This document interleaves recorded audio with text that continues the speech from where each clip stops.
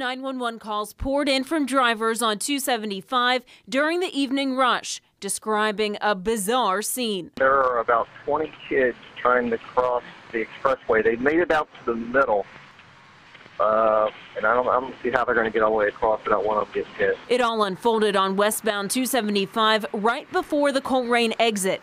Just moments after that call, 2 kids were hit and injured on the interstate. We got a hit people on 275 west at Coleraine Avenue. People hit on the highway. Drivers jumped out of their cars, rushing to the young victims. Yes, they're conscious. They're moving.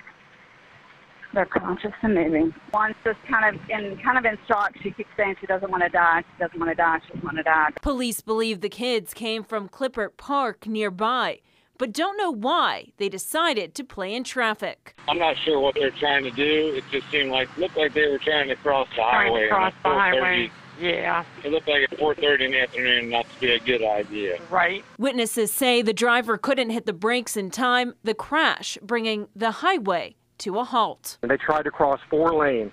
Okay. They waited until they saw 2 lanes that were clear. The third lane got them. There was no way that car could have seen them.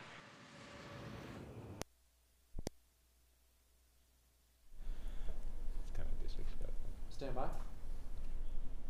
Don't let him. Go to the tag. Okay, so